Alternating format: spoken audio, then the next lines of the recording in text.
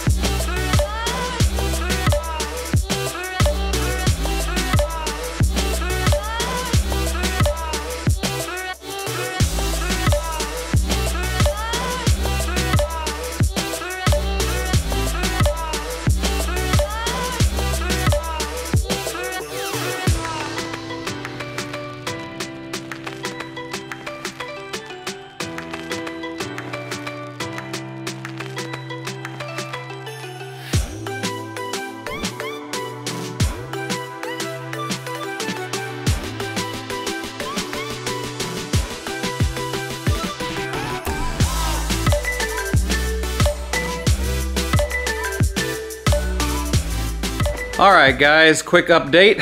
We've tried to unhook basically everything that's up front. So we've got all the wiring looms and all of that were along the front, the cooling lines and such, all unhooked. Got the wiring loom bundled up over there as well as over there. This part's actually going to come with the motor. I believe that part stays with the car. And then we've unhooked the coolers. I remember I pointed out in the first video that the oil cooler on the front was damaged. Our replacement motor actually has one of those, so we took that off to get that stuff out of the way. And now it's time to go ahead and crawl up underneath.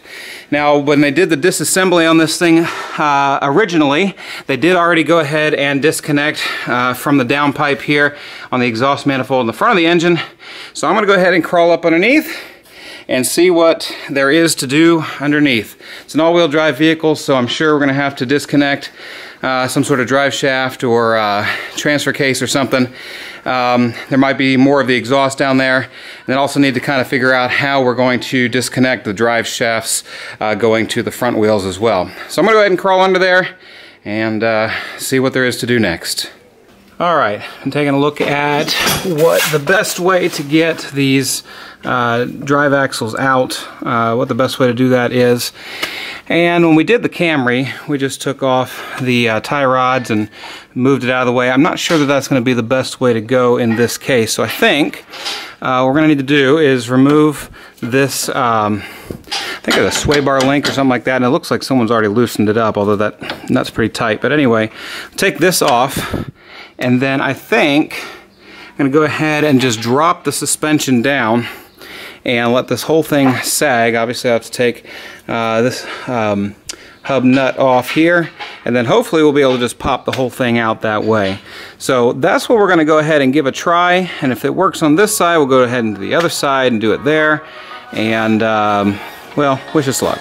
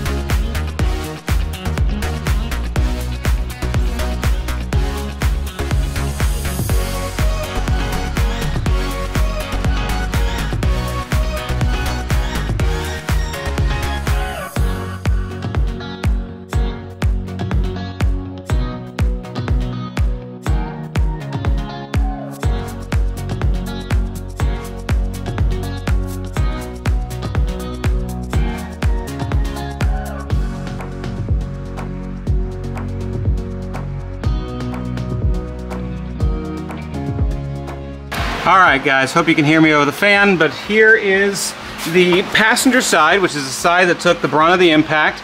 We now have the drive shafts out of both sides. You can kind of maybe see back there where it came out of the transmission.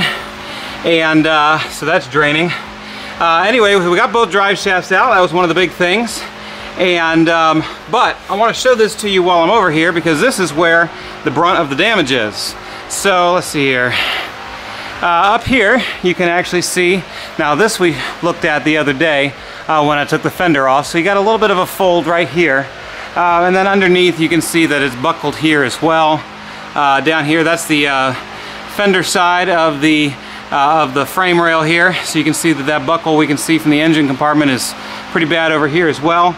So while my buddy is going to try to pull this, I have a pretty strong feeling that we're going to be going ahead and excuse me, we're going to go ahead and be replacing this. It's also interesting over here, let me see if I can sit this down, there we go, that you can see this is part of, it's kind of pinched in here, but part of that broken block that fell out, the engine mount portion, so you can see that, and of course now it's just resting up on the subframe. And then you can see back here how the whole subframe got pushed back, and you kind of see that subframe mount there, all of it got kind of pushed back.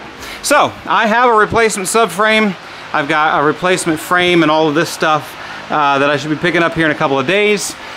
So we should be in good shape to get all of this repaired once we get this engine out.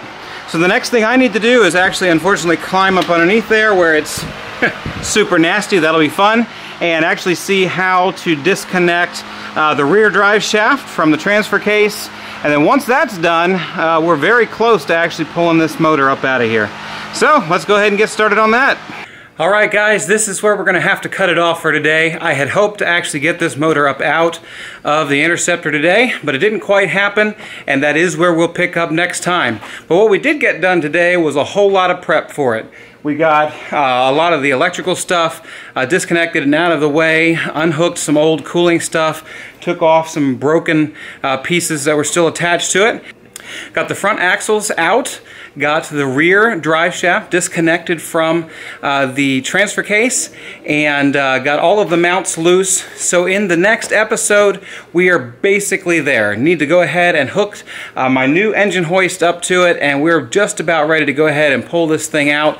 We just didn't have quite enough time today. So before we end, since I've been teasing you with it for a couple of episodes now, let me go ahead and tell you about the deal I got on the replacement motor for our Interceptor. And this is it. Now I don't want to unwrap it right now because I want to keep it protected until we're ready to throw it into the Interceptor. But this is a 3.7 liter, same engine. This one is out of a 2018 Police Interceptor. And you're not going to believe this, but it has only 850 miles on it. 850, it's effectively brand new. Now Ford wants about $3,800 for a brand new motor, and I was finding 50 to 70,000 mile engines for $1,200 to $1,500, but with freight shipping I paid only $650 for this motor. I cannot believe the deal I got on this thing, but I am so stoked. This motor is what allowed me to go ahead and make the decision to go ahead and rebuild this Interceptor. So I hope you're as excited about this motor that I found as I am. I am so ready to get this old motor out, get everything prepped, and then get it over to the frame shop. So in the next episode, we'll get this motor up out of here. It's almost ready. And then we'll finish prepping the Interceptor for framework. And then once it's done with the framework, then we get to the fun part. We start putting it back together and making it look like a whole vehicle again. Thank you all so much for watching. If you haven't already done so, why don't you go ahead and subscribe now. Click the bell so you'll be notified when I upload new videos. Follow me on Instagram, Twitter, and Facebook, where I post periodic updates on the work that I'm doing on the Interceptor, as well as my other projects. Thank you for joining me for another episode of Crossroads Rebuild. We'll see you in the next episode.